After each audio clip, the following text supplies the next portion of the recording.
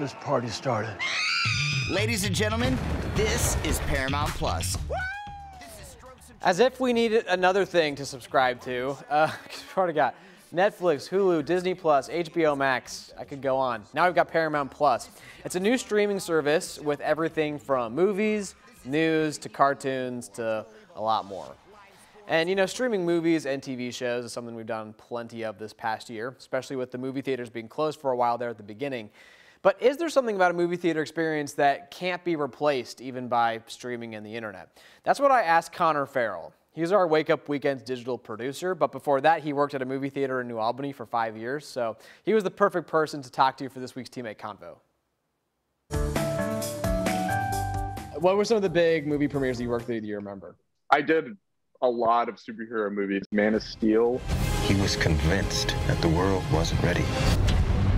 Iron Man, Avengers, Thor, you know, all that jazz.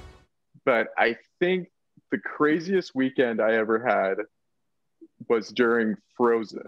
Let it go, let it go. There was not an open seat in the house, and there was like, that theater held close to like 400 people. You know, it's funny, I probably saw less movies as I worked in a movie theater. You know, it's kind of like one of those situations where if you work at a fast food restaurant, you don't eat there anymore, or, you know, stuff like that. It was kind of the same situation with movie popcorn. You know, that's the thing that everybody associates a theater with, is the popcorn. I can't eat it anymore. I smelled it for, you know, 5 years. And so that might be one reason that you miss the theaters less than a lot of people, because, you know, now all these movie production companies are starting their streaming services to launch at home. But I've seen a lot of people online saying, well, it's not the same without the movie theater popcorn. But I guess for you, that's not a problem. Well, you know, there's the appeal for some people. It's not, and I can totally see it. I love popcorn, just not movie popcorn. I can't do it. Fair enough. Okay, so what is your opinion then of all of these streaming services launching? How do you think it either adds or subtracts from the movie theater experience? You know, I think it's two things. One, for me personally, I rather have options while I'm at home. You know, I can surf through multiple streaming channels and find the perfect movie to watch. And it's a lot cheaper. That's for one.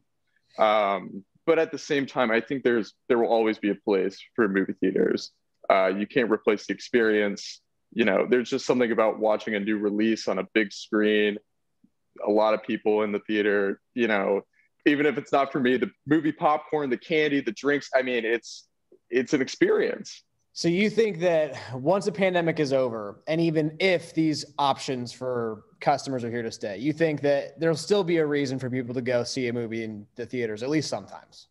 I hope there is. I think it's just like a shared experience. You know, if it's a scary movie, you can feel the anxiety in the air. Or if it's a, you know, a Rocky movie, you know, everybody's rooting for Rocky. Like, it's in the air. It's palpable, you know, and you can't get that on your couch. If there's 300 other people in the movie theater feeling the same experience or emotions that you are, you can kind of get that on social media, but it doesn't replace the in-person feeling of that.